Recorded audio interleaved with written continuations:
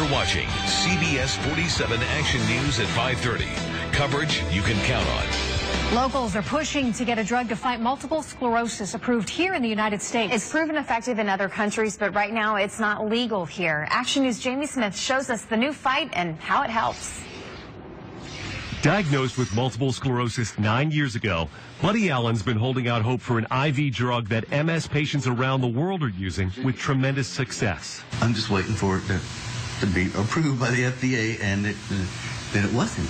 That news of the FDA rejecting Lemtrada a few months ago shocked his neurologist who took part in the clinical trials at his Ponte Vedra office.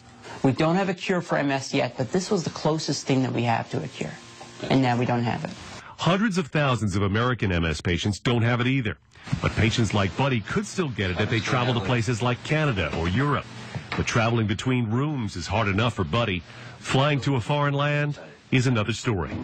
It would be nice, but I don't have any idea how their medicine or insurance works. I have no idea how I would pay for it. His doctor has more than monetary concerns. And that's frightening, that people may travel to other parts, not have laboratory monitoring, they might get infections, there might be other issues that arise. This 51-year-old had his own issues just arising himself each morning.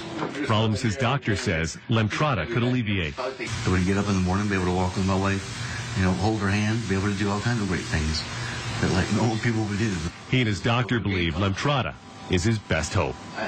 The FDA will not discuss why it rejected Lemtrada back in November because the agency does not discuss drugs that are currently under review, which it is again. The FDA has allowed Lemtrada to be resubmitted for review. Doctors said it's a good sign for the drug's chances of approval and a good sign for patients as well. I'm Jamie Smith, CBS 47. Action News. It's estimated that more than 2 million people suffer from MS around the world. We'll let you know when the FDA decides on a second application on Lemtrada.